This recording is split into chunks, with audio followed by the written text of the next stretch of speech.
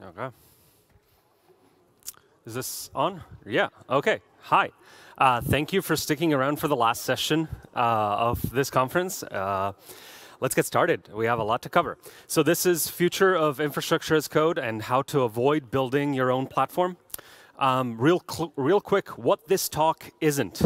This isn't about AWS versus Azure versus Google versus that fourth one. It's not about cloud or colo or on-prem or Kubernetes versus whatever. Each of these options has a massive body of users. There's a good reason that they're users. So they're not clueless or anything. We're not going to be getting into any of those choices.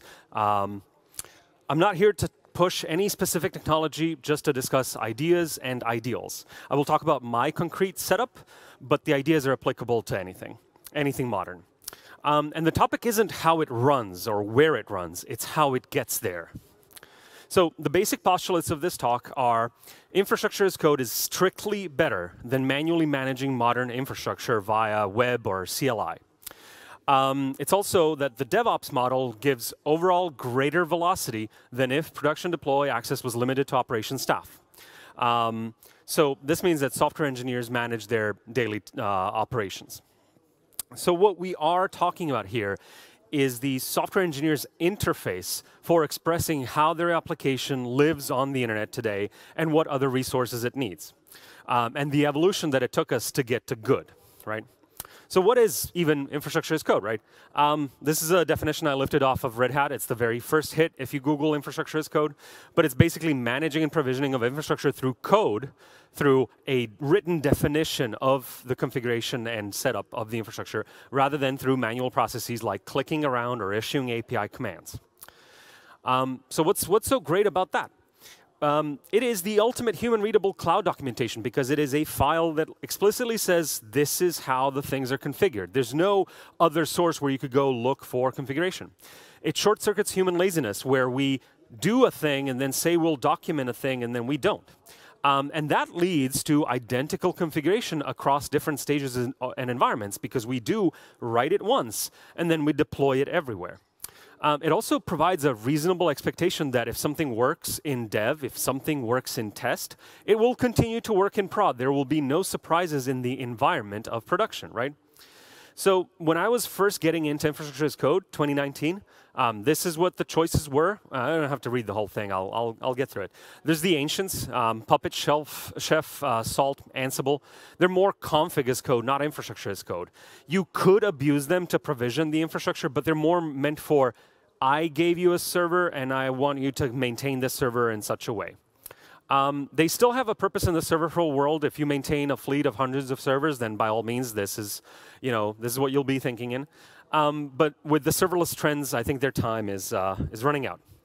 So Terraform is the de facto cross-cloud standard. It has a massive user base, of course. So as soon as you start looking at infrastructure as code, you're going to end up with Terraform. You can probably manage your home coffee maker if you try hard enough. The downsides are that it runs locally on wherever you execute it. And it needs to store the state somewhere. It needs to store, like, here's what I created and here's how it's configured, so that when you change your files, the only thing you're providing is the new thing. It can compare with that written record. And you need to store that written record somewhere. It also has, also if you're running it in multiple places, if you're running it concurrently, you need to be able to lock the operations so they're not two processes running at the same time trying to change the same resource in different ways. And the DSL, the language through which you express Terraform stuff, is just miserable in my experience and in my opinion. The fairly recently launched Terraform Cloud fixes the locking issues and stuff like that. But that wasn't the case in 2019, right? CloudFormation is AWS's terrible take on Terraform. It is a free cloud service, so you pay for the services that you provision with it, but you don't pay for actually using CloudFormation. And it has locking out of the box. It will not allow you to affect the same resource with two concurrent processes. You need to wait for the second one. The downsides are that you can only touch AWS stuff, and that they're lagging behind the actual AWS offering and so on. And you express it with JSON YAML, which is better than custom language, but it's still fairly limited and fairly terrible. There was a new challenger back in 2019 called CDK from AWS. It was supposed to be a better take on the topic. It was still rough around the edges, still not thoroughly tested. We skipped it in that iteration. Great, Luka. So great. Everybody loves it. So we chose CloudFormation because we are AWS native.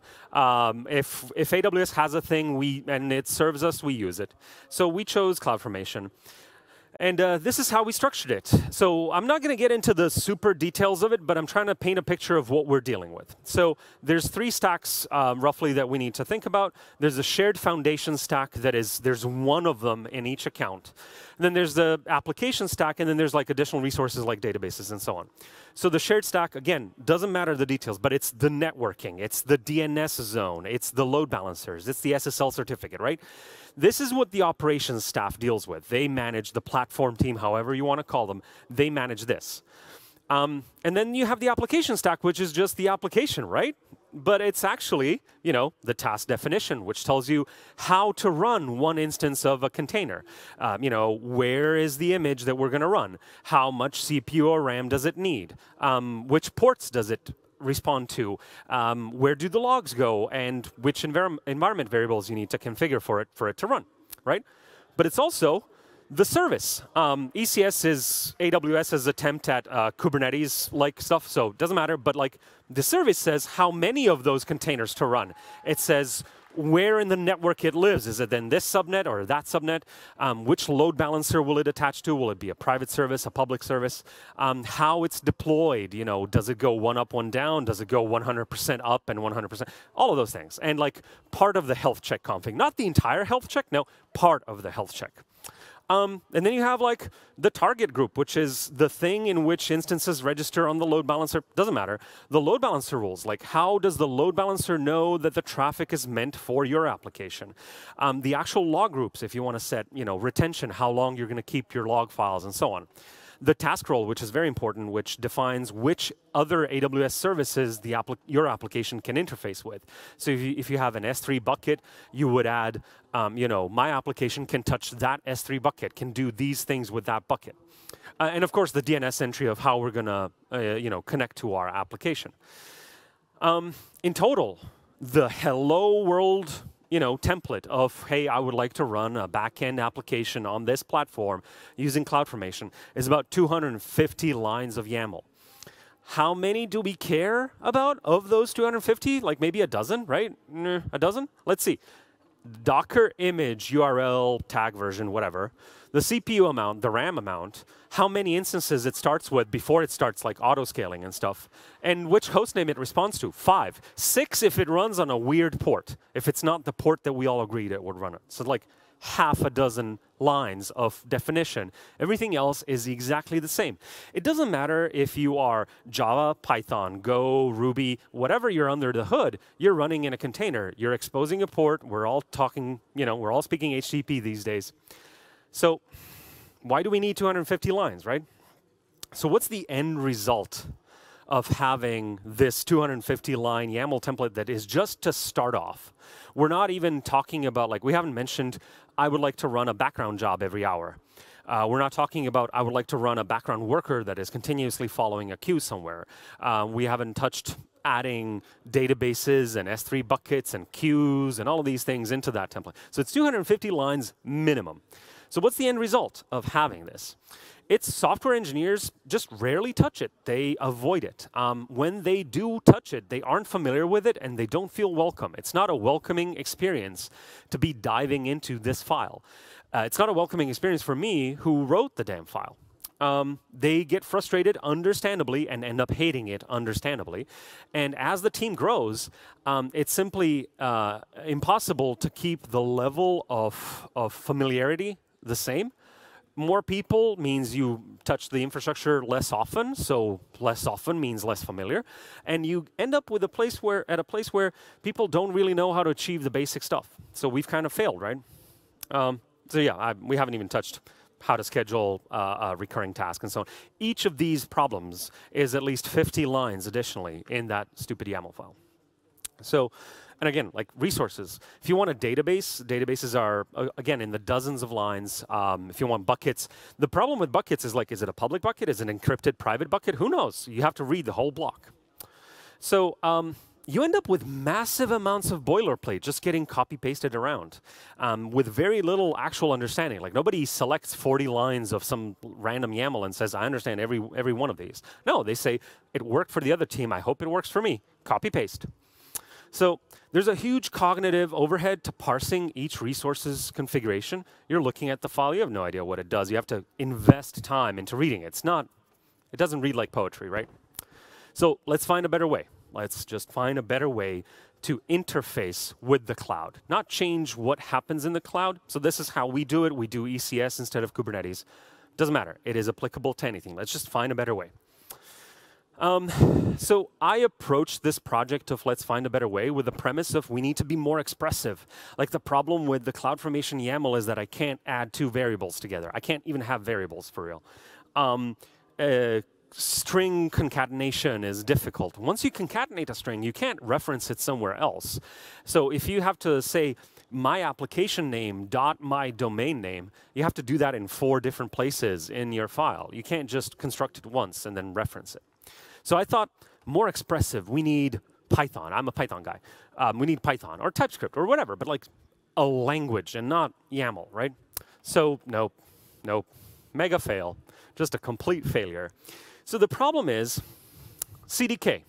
CDK is like the new challenger to the status quo, and it was promising to be the solution, right? It is cross-language. You can write CDK in TypeScript, Python, Java, C#, .NET, Go. It is cross-cloud, kind of. It is primarily, like, it was meant for AWS, and then in version 2, they introduced output plugins, and you can target Kubernetes on bare metal and various things. I consider it to be weaponized expressiveness. It is so expressive that it is a weapon. And ultimately, it still compiles down to CloudFormation and executes through CloudFormation, so you're still constrained by what CloudFormation can do, but it's somehow worse, which is, I don't know, puzzling to me. And the reason why it's terrible is because JSON YAML stuff, right? Does everyone know that JSON is YAML?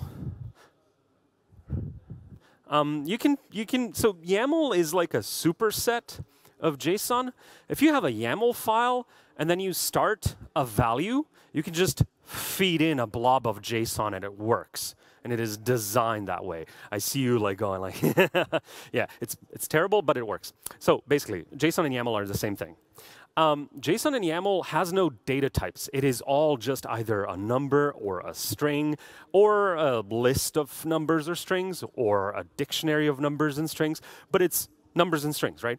So the only way to really evaluate YAML or JSON is to take the entire thing, right? And start from the top and say, the allowed things at the top are this. And then, oh, it mentions this kind of thing. And then the allowed things are, so you're evaluating it from the very top all the way down to the bottom. TypeScript, Python, etc. Because you can create like half a construct. You can feed things around. The only way to evaluate expressive languages is in that moment, in that place where it's being constructed. So you have a data type for every single thing. I was thinking of an example, and I'm going to show you, but I'm going to call it out. That is just mind-blowing. But the upside is it allows for static validation. When you're writing CDK, it instantly tells you you're passing in the wrong thing. Like if it's expecting a network configuration and you're feeding in something that doesn't fully explain the network configuration, it can tell you this is an incomplete network configuration. Whereas if you're running CloudFormation, it doesn't work nearly as well. It can tell you that you're feeding in the wrong value, but once it gets to complex constructs, it gets weird. So it does allow for static validation, but I claim that it makes for a miserable experience for the engineers who have to write this thing. So here's an example. This isn't CloudFormation. I'll get to what it is, but it is similar to what you would expect CloudFormation to look like. And this is how we create a DNS record for our application. What we have, does this thing work? Yeah, OK. So what we have is Okay, so we're saying that I would like a CNAME that is valid for 5 minutes cache-wise in this DNS zone that we're pulling in from somewhere else, and it's going to be called my service name dot my DNS zone name. So this is going to be my app name dot my company dot whatever, and then this is what it's going to point to. It's going to point to our public load balancer, right? So I'm going to show you the same example in CDK TypeScript, which is this, where you can no longer say, hey, here's a DNS zone ID. You have to construct the DNS zone so that you can feed the DNS zone into the record. But it's CDK. It goes to CloudFormation. CloudFormation talks to the Route 53 APIs, and they take a DNS zone ID. They don't take a full object. You cannot do it any other way. You have to do it this way. I spent a good chunk of time trying to figure it out. The other thing, and this is the most hilarious example, is you can no longer pass in 300 as like 5 minutes, which is the universal standard for how we define DNS TTL. We say 300. Everyone who's touched DNS knows that that's 5 minutes. You have to construct a CDK duration object of 5 minutes. 300 is not an allowed value. I find this to be very precise and a very miserable experience. So enter Pulumi, and you might think Gesundheit or something like that. But Pulumi is basically, if you went to explain it and I hadn't explained CDK 5 minutes ago, it's the exact same explanation. The base premise is exactly the same. It's just better in every single way, in my opinion. It's cross-language, cross-cloud, cross-anything, whatever.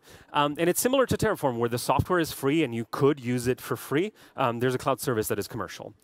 I'm not selling you Pulumi. They're not sponsoring me, this conference, this talk, nothing. They don't even know I'm speaking here. And the point isn't Pulumi specifically. It's what we did with it. What I would like is for other people to build similar things that are, I would like to see competition in this space. So I want to show you what's possible, and I hope to discover more tools like it. If you know of something like this, please reach out, please tell me. So Pulumi is cross-language, and it has the same languages as CDK, Go, TypeScript, Java, .NET, Python, whatever. But in the latest version, they said we are also doing YAML because because it is cross-language, and it is cross-language in a very specific way, which I'll get into. It allows them to completely decouple how you talk about things and what happens under the hood in a really wild way. The Pulumi YAML beats CloudFormation's YAML. In fact, this example is Pulumi YAML, where the thing where you just say service name dot DNS zone name, that doesn't exist in CloudFormation. It's a much more convoluted affair. So it has variables, which are not a thing in CloudFormation. The variables don't have to be single values. They can be lists and dictionaries and so on, basic math and so on. It's a 50% reduction in the number of lines against CloudFormation YAML, but we're not here for 50%. Like, I don't care to make a file that is 250 lines, 120 files. I want to make a drastically better engineer interface. So I started looking into custom resource plugins, which is a concept in Pulumi, where you basically can write an entire program that will be called by Pulumi and fed variables in. And it's an RPC model where you can write the plugin in anything. They provide SDKs for the supported languages, but you could literally write it in anything. They have pre-built templates for the supported languages, right? And it auto-generates schemas for all of the supported languages. So you could write a plugin in Python and then choose to write your Pulumi stuff in TypeScript and get full syntax highlighting, validation, linting, all of that stuff, because the schema is published for all languages. The reason why I found this exciting was because of the promise of referencing it from YAML. So we could keep the nicer YAML syntax that is otherwise a good idea, except it's not powerful enough, and build behind the scenes a way more complex module for doing the difficult stuff. So here's the steps that I took. I ported our core template from CloudFormation, which is 250 lines, to Pulumi Python, which didn't save me much. It ended up clocking in around 180. So it's not pretty.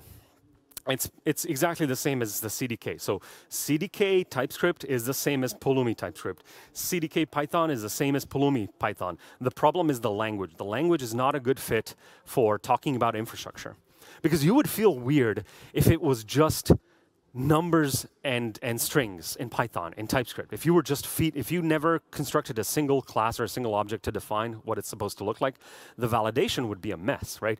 So you have to go down that route. And when you fall down that rabbit hole, you end up with a mess. So we take the Pulumi, we take the CloudFormation, we port it to Pulumi Python. It is not pretty, but we're about to limit the audience. We're about to make it just the ops team's problem. And we wrap it into a custom resource plugin based on the template that they provide. And then we call it from YAML. And it is amazing. This is the entire thing. This results in the exact same thing as the initial 250-line YAML template that we started with for CloudFormation. What we're doing here is basically the top part is just metadata, doesn't matter. Second part is the variables for where our Docker image lives and where the health check is. Those two are the minimum things that you need to provide to get an application running. And then you just call my plugin. This is a fake name, right? But you call my plugin. Fargate is the AWS service that we actually use, irrelevant for this. But you basically say, I want to create a Fargate app, and I'm going to feed in these two properties. And you're going to get the exact same result as you did with the 250 lines of CloudFormation, where you get log groups and DNS records and load balancer attachments and basic monitoring and alerting and all of these things. And, you know, this is OK. We could generate this. I could easily write a thing that takes something similar and generates the 250-line CloudFormation, right? If it's just two variables, we can easily fix that. But what if you want a database as well? Databases in CloudFormation are a mess because you need to create a cluster, and then you have to create an instance, and you want a cluster of 2 or 3 instances, so you need to copy and paste the same block 3 times. This, you say, I would like a database. It's an Aurora, again, an AWS thing. I would like a Postgres. And these are my, obviously, we're not going to hard code the password, but just illustrating here. We're going to find a better way to feed in the password. And then you just pass it in as databases main, my database. You pass it in, the entire construct. And because we write both of the plugins, because both of the resources are ours, it knows exactly what to do with this. In the background, it creates a secure string where it saves the connection, like the username and password, the whole connection details. It feeds that in securely into the application. The application learns about this database from these, 8 lines of YAML. What about if you need the database to scale up? You add cluster size 4, the default is 2, and boom, suddenly you have 4 instances of your database. This takes in CloudFormation takes copy-pasting a chunk of about a dozen lines of YAML and then changing the identifier manually. This fixes it for you. Bet you can't do something smart with buckets. Well, here you go. So we define a private and a public bucket. I have 2.5 minutes. Public and a private bucket, and we just give them names. And because it's a public bucket, it is automatically configured to be publicly readable and everything. It's a private bucket. It is encrypted. And then we just pass it in, and you get a connection string for your buckets. And because we only need the bucket name to construct the connection string, you can also just pass in a raw string. But also, it sets up the permissions. So if it's a read-only bucket, it sets up the IAM permissions to allow only the application to only read from it. If it's a read-write connection, it's read-write. And you're asking, what about Athena, Redshift, DynamoDB, any service on Amazon, right? We provide the plugin. We extend the ecosystem. We're not limiting anything. The ecosystem is still there. Pulumi still supports millions of resources, AWS, Google, whatever. You can call out to anything. We're not creating a golden cage. We're paving a happy path. The mental load of reasoning about application infrastructure for non-operation staff, for people who don't live and breathe this stuff, drops by 99% because the only thing in your repository is the thing that you care about, is what your application literally needs, called out line by line. And by definition, if you're looking at the infrastructure, you should be interested in 100% of that and not just the 6 variables that we're feeding in. Software engineers are still free to experiment. We're not limiting anything. You can call out to any weird service that you want. And if you find a service that the rest of the company would benefit from, we can create a nice wrapper for it. You pave the path. You figure out, you blaze the path. You figure out how to call it, how to configure it, how to use it, and then we bake it into the company-wide plugin, right? 1 minute to spare. Questions?